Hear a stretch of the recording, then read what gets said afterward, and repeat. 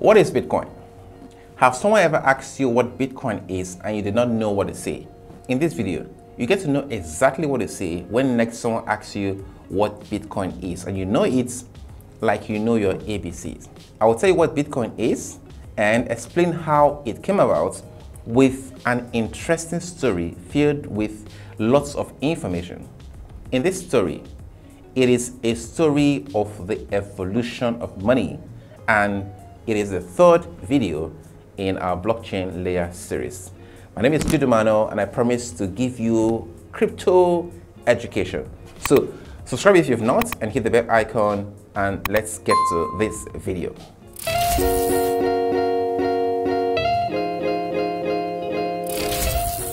What is Bitcoin?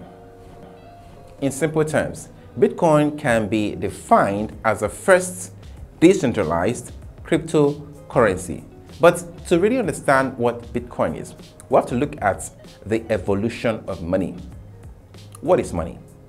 In simple terms, money is a tool we use to exchange value.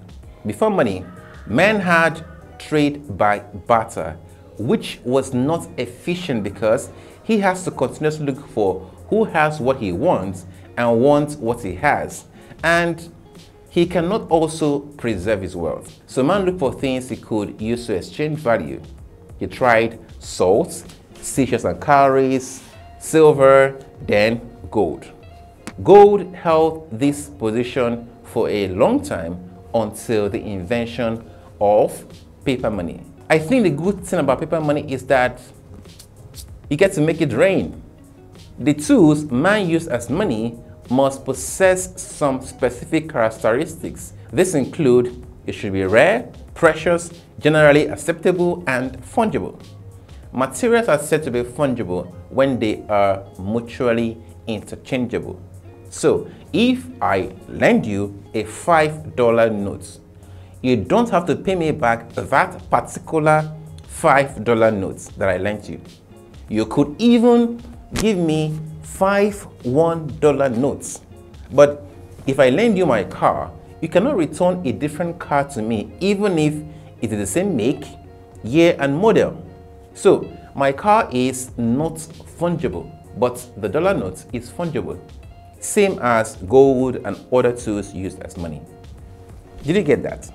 Another thing you should know is that before the invention of paper money, the people and not the government were in control of money. But today, the government is. Initially, paper money was a certificate for gold held in treasury by the government. So I could take my paper money to the bank and exchange it for gold. Every paper money was representing gold in the bank. If the government wants to print more paper money, they have to have more gold in the bank. But this changed in the year 1971. You see, in the Second World War, the US didn't join the war until towards the end of the war. But they manufactured most of the weapons used in the war and received payments in gold. That's at the end of the war, about 75% of the monetary gold in the world was in the US. So the US had gold in the bank, backing the dollar, while other smaller countries had dollar in their bank, backing their currency. But it seems that the US has minted more paper money than they had gold in the bank, and these countries suspected it. So Belgium and Netherlands came to the US and cashed out their dollar for gold. Then Germany and France were about to do the same. The US, knowing that they could run out of gold if they keep allowing them to exchange their dollar for gold, took actions. In 1971, President Nixon declared that the US dollar could no longer be backed by gold, but by what the government say it is. This is what we call fiat money. So, paper money transitioned from gold standard to fiat money. Now that this is so, the government could print as much money as they want without any gold justification, and lots of governments abused this. Let's look at two of this. Zimbabwe. Zimbabwe printed so much money that 1 trillion Zimbabwean dollars could not buy you a loaf of bread. In Venezuela, you will need 2.6 million bolivars to buy a roll of tissue paper. In 2008, the US experienced the housing crisis. According to PBS News, this financial crisis cost each American about $70,000. Now, this is when someone or a group of people decided to do something about it. The idea is this: let us create digital money that is like gold. It is limited in supply, it can be mined, it cannot be counterfeited, it is under the complete control of the holder, but it should not be heavy to carry around like gold. So in January 2009, Satoshi Nakamoto created Bitcoin. So what is Bitcoin? Bitcoin is the first decentralized cryptocurrency. It's a currency because we can use it to buy goods and services. It is crypto because it is encrypted, anonymous, and cannot be counterfeited.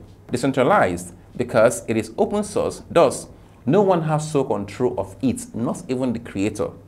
First, because it is the first of its kind. It is also digital because it cannot be printed and it is limited in supply.